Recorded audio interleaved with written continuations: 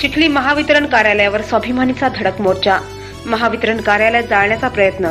शेतकऱ्यांवर अन्याय करणाऱ्या महावितरणाविरोधात आक्रमक होत आज चिखली येथील कार्यालयावर स्वाभिमानी शेतकरी संघटनेने जोरदार आंदोलन केले।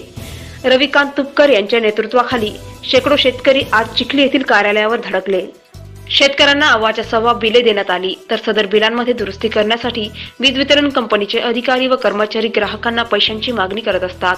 या मनमानी कारभाराला कंटाळून या विरोधात स्वाभिमानी शेतकरी संघटनेच्या वतीने वीज वितरण कंपनी कार्यालयात बोंबाबोंब आंदोलन करून संबंधित अधिकारी व कर्मचाऱ्यांवर कारवाई करून निलंबित करण्यात यावे ही मागणी करण्यात आली। या प्रश्नाकडे सरकार दुर्लक्ष करत असल्याने शेतकऱ्यांचे हाल होत आहेत।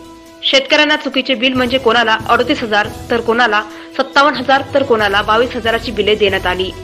बोगस रिडिंगचा अनागोंदी कारभार कित्येक महिन्यापासून सुरू असून स्वाभिमानी संघटनेने शेतकऱ्यांच्या बाजूने उभे राहत महावितरण समोर जोरदार निदर्शने करून ठिय्या आंदोलन केले व हे चुकीचे बिल कमी करून न मिळाल्यास महावितरण कार्यालय जाळून देऊ असा इशाराही दिला।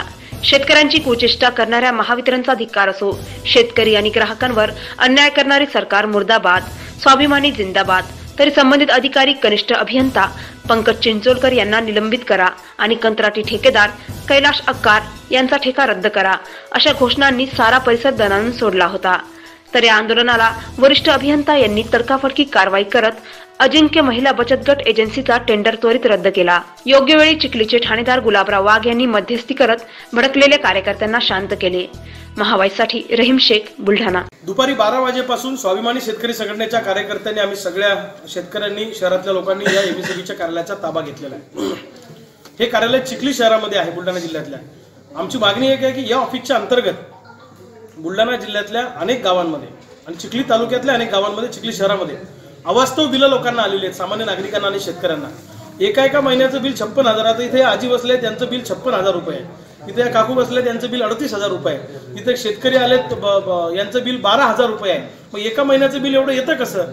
याच्यामध्ये जे मीटर रिडिंगचं कॉन्ट्रॅक्ट घेतलेला ज्यांनी आहे त्या कॉन्ट्रॅक्टरनी ही सगळी गफलत केलेली आहे आणि एमएससीबीचे अधिकारी त्याच्यामध्ये समाविष्ट आहेत। कारण लोकांना चुकीची बिलं द्यायची आणि मग लोक बिलं दुरुस्त करायला आले की यांच्याकडून पैसे घ्यायचे।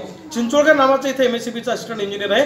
हे सगळे उद्योग हा चिंचोळकर करतो, म्हणून या चिंचोळकरवर ताबडतोब कारवाई झाली पाहिजे आणि त्याचा कॉन्ट्रॅक्ट ज्यांनी घेतलेला आहे त्या कॉन्ट्रॅक्टरवर सुद्धा ब्लॅकलिस्टमध्ये टाकून त्याचा ठेका रद्द केला पाहिजे, त्याच्यावर एफआयआर केला पाहिजे।